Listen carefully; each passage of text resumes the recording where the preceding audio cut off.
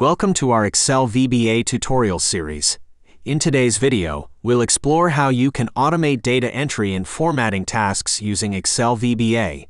By the end of this tutorial, you'll gain an understanding of how to automate these tasks, declare variables, define ranges, and leverage the power of Excel VBA to save time and increase efficiency in your Excel workflow. Let's get started. We begin by automating data entry. Imagine you have a large data set and need to populate specific cells with the same value or a series of values. Excel VBA can help you achieve this quickly and effortlessly. Here's how. First, let's open the VBA editor in Excel. You can do this by pressing Alt plus F11 or by clicking on Visual Basic in the Developer tab. Now let's say we want to populate cells A1 to I1 with the value hello. Here's how the code accomplishes that. First, we declared a variable called entryValue and specified its data type as string using the asString part. This variable will hold the value we want to enter, which is hello. Next, we declared a variable called rng of type range. This variable will be used to store the range of cells we want to populate with the value hello. Using the set keyword, we assigned the range A1I1 to the variable rng. This means we want to work with the cells in that specific range. Finally, we assigned the value of entryValue, which is hello, to the value property of the range variable rng. This effectively populates the cells in the range with the value hello. To summarize, we declared the entryValue variable to hold the value hello, set the rng variable to represent the range A1I1, and then assign the entryValue to the value property of the rng range, populating those cells with the value hello. Now let's run our macro, close the VBA editor, and execute it. You can do this by going to the Developer tab, clicking on Macros, selecting our Automate Data Entry macro, and clicking Run. As you can see, when we execute the macro, it performs flawlessly, seamlessly automating the data entry process with efficiency. Now let's explore automating formatting tasks using Excel VBA.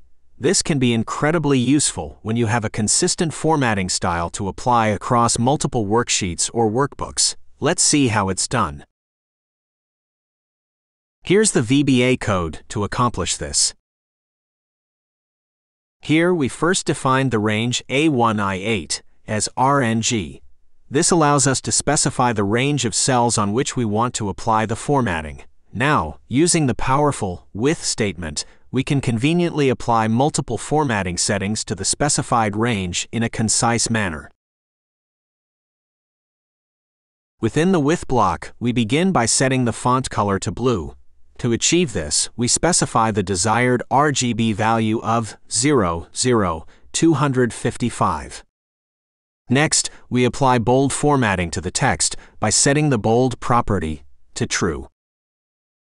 Continuing with the formatting, we set the cell fill color to yellow by using the RGB value.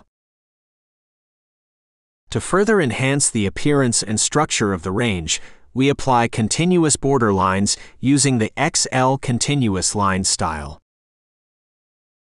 Lastly, to ensure that the borders are subtle yet distinguishable, we set the border thickness to thin by using the xlThin constant.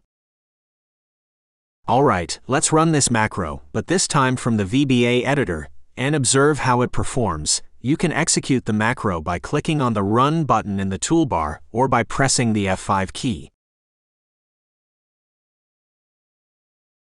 And there you have it. By running the macro, we can see that it performs flawlessly, automating the formatting tasks as intended. That's it for this video. You've learned how to automate data entry and formatting using Excel VBA.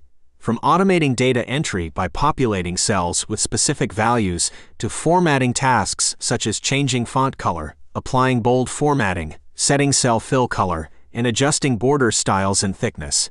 In addition, you've gained an understanding of the importance of declaring variables and utilizing the with statement for efficient automation. With these newfound skills, I encourage you to practice using these examples and start automating your own tasks today. Thank you for watching. If you found this video helpful, please give it a thumbs up, and don't forget to subscribe for more tutorials. Happy coding, and I'll see you in the next video.